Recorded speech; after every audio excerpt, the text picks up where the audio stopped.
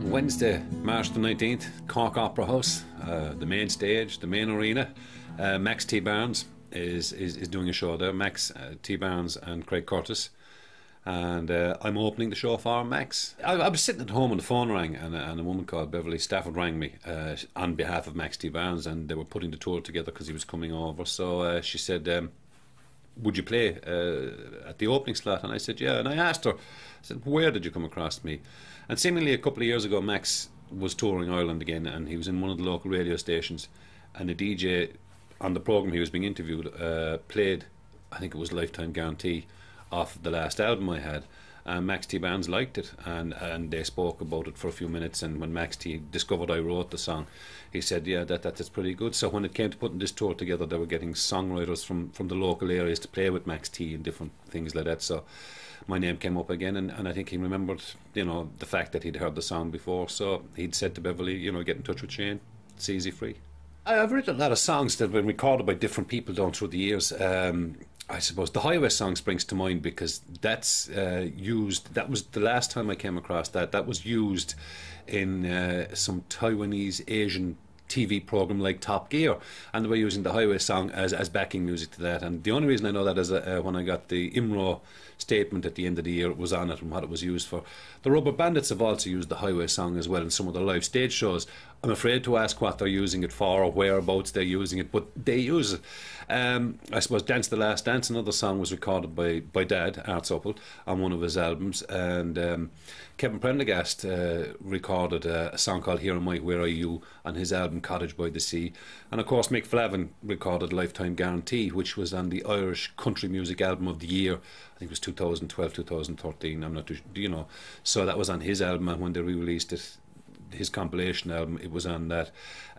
Local bands then have recorded like Freedom and different songs. So I've always been writing and I've always been recording. To date, I think I have about 5 albums done myself, and on each of those albums I would always have a couple of original songs. She said of all the times you tried her, all the times that you will fail, don't let this setback stop you, my boy, you must prevail for a love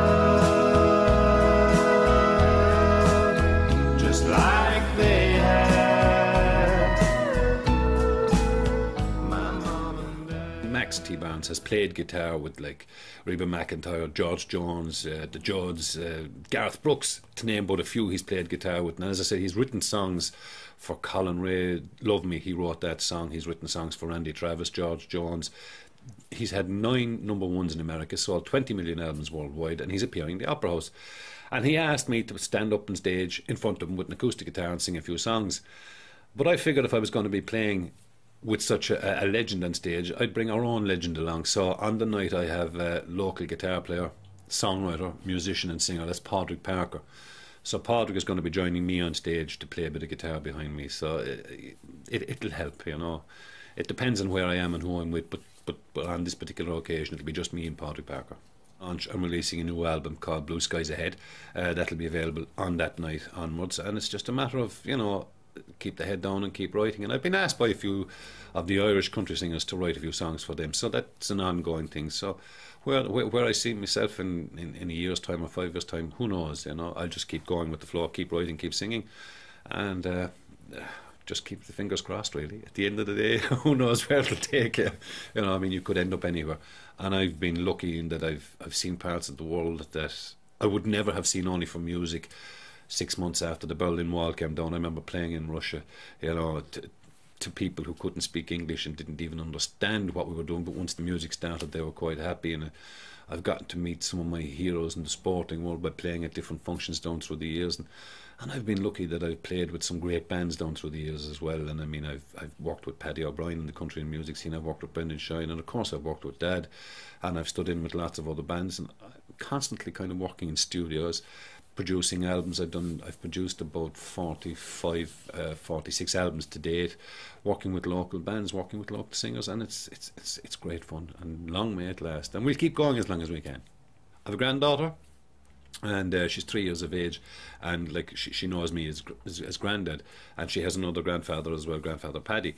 But somewhere along the line, she saw an advert that was being done for me on one of the television shows, and at the end of the advert it comes up, www.shanesupple.com. So when anyone asks her, what's your granddad's name, she automatically replies, granddad's name is www.shanesupple.com. So, that's the address. You'll find me there. You'll find me on Facebook, you'll find me on Twitter, you'll find me on Google+, LinkedIn, you'll find me on the web, www.shanesupple.com.